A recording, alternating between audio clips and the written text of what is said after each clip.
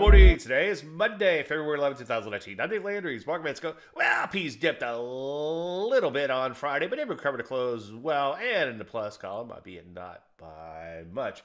Back the chart out a little bit. Take a look at a weekly chart, for instance. And as you can see, so far, just a big picture retrace.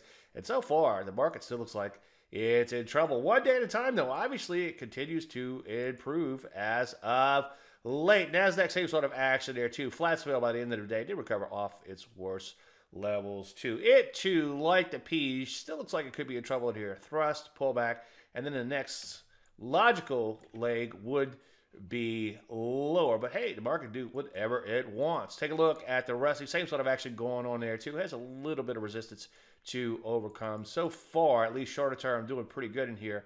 But longer term, again, it looks like it could be in trouble. So what do? Well, take things one day at a time and one setup at a time. Just make sure you really, really like a setup before you dive in. Any questions? As usual, Dave at DaveLandry.com. I'm Dave Landry, and you just heard Market Minute.